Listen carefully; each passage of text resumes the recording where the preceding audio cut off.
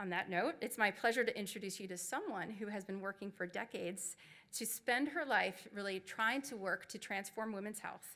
Maria Shriver is a renowned journalist, author, and tireless advocate for women's health, and it's really my absolute pleasure to introduce her today. Maria.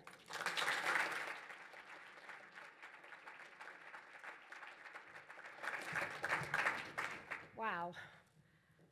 Wow, that is so exciting. Thank you all so much for being here. I think it just takes a moment. Just let us all take a moment to absorb the moment that we are in. It's a historic moment. I want to thank Dr. Biden for bringing us here, for creating this. Look at this screen. This has never been seen before, never been done before. It's 2024. Look at this. This is extraordinary. Senator Markey, thank you for all of your work on Alzheimer's. It's been a pleasure to work with you. Susan Blumenthal, thank you for all of your work. Senator Warren, Secretary Becerra, thank you for leading the charge here. The mayor, thank you for welcoming us. I told you how great the Cambridge police are out there today. She said, thank you, no one ever says anything. Congressman Presley, for your work on menopause, thank you. Menopause is having a moment at long last. 6,000 women go through menopause, enter menopause every single day. And so often here, we don't know how to help you, so thank you for jumping in. Maria, thank you so much for being here and for your involvement in women's health. This is an exciting, exciting day. This couldn't have happened until this president and this First Lady of the United States stepped up and made women's health research a priority for this federal government. Imagine that.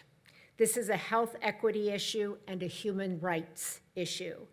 It's righting an issue that has long been ignored by our government. There are, as Renee said, 167 million American women in this country. Think about that. Women of every age, ethnicity, race, religion, and political affiliation. And their lives will be forever changed by this initiative, which you folks here at ARPA-H have just committed to making a priority. Thank you. It's beyond exciting, beyond hopeful, thrilling, and this is an extraordinary moment. Just 7 months ago, I went in to visit with the First Lady and her Chief of Staff, Anthony Bernal. I spoke to them about the lack of funding and the lack of research into women's health. I spoke to Dr. Biden about the opportunity for this administration to do something historic, something transformative, something life-changing, and the opportunity to level the playing field for women when it comes to health research. In the time since that meeting, this White House, under her leadership, has coordinated the biggest revolution in how women and girls in this country will have their physical and mental needs met. 7 months. Don't say the government cannot work fast. This is a revolution. They hired the legendary Dr. Carolyn Missouri. They activated the entire Gender Policy Council under Jen Klein's able leadership.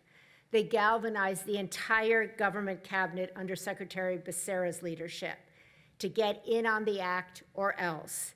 And now here we are. Record time, breakneck speed, solutions. I've been around a long time, as have many people here, and I've never seen the federal government work this fast.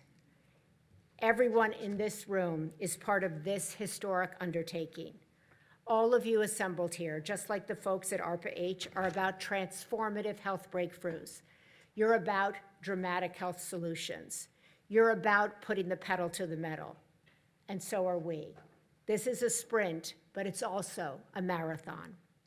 I've spent 20-some years working in the Alzheimer's advocacy space, as Senator Markey knows, and the last 14 of those years, I've been trying to get answers to the question why women are so vulnerable to Alzheimer's. Women make up 2/3 of the cases of all Alzheimer's cases, and no one knows why that is. We don't know. Those are the words I heard over and over again anytime I asked, Why were women affected, not just by Alzheimer's, but about so many other major health conditions? Why do women suffer more with MS? We don't know. Why are women 80% of all the autoimmune diseases? Why are Black and brown women 2/3 more likely to die of pregnancy-related complications than white women? We don't know. Why do we know so little about menopause, about women's lives at midlife and beyond? This historic investment by this federal government, this administration, will begin to provide the answers that those 167 million American women deserve. It's going to level the playing field. But my hope is that it's not just the federal government that will make women's health the priority it needs to be. I hope that every tech founder in this room and beyond this room, every philanthropist in this room, beyond this room, every innovator, every scientist, every researcher, and every instigator in this room and in this country joins in this massive undertaking. And make no mistake, this is a massive undertaking. But women have never shied away from big, bold, massive undertakings. We've always been long-distance competitors. We have changed history over and over again, and now we will do it in real time, in a real way. Make no mistake about that. So let me end here today with a quote from my Uncle President Kennedy that I keep next to my phone in my office. I think about it every time I come here to Boston, where the Kennedy Library sits in all its majesty, not too far from here.